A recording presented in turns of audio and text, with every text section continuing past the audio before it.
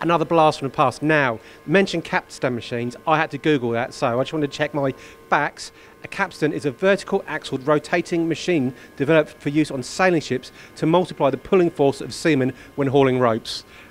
Moving on swiftly, this is a Capstan machine, and the reason being is you've got your Capstan. Now, we're at PGM Reball in Hinkley.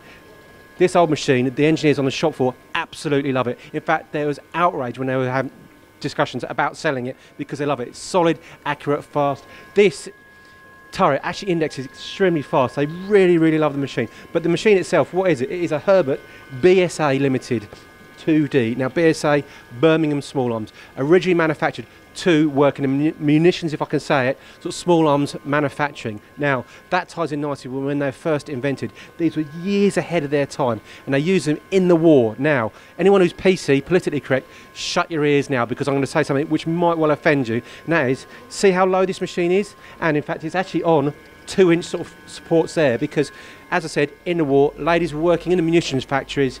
They had to keep it short. So that's a statement of fact. It's not incorrect. There you go. So a great, great machine. As I said, indexing turret, the Capstan, and guess what? I have found the precursor to PPC, HFT, LFE. Here, this handle will break the swarf in almost chipping it. So if you've got a big string of swarf coming off here, hit that button, chipped, there you go. So precursor to all that modern technology. This machine, rigid, fast, reliable. They've changed a pulley belt on it once, and that was 6 years ago. It's 50 years old when it got changed. That's it, a blast from the past, the Herbert BSA Limited 2D.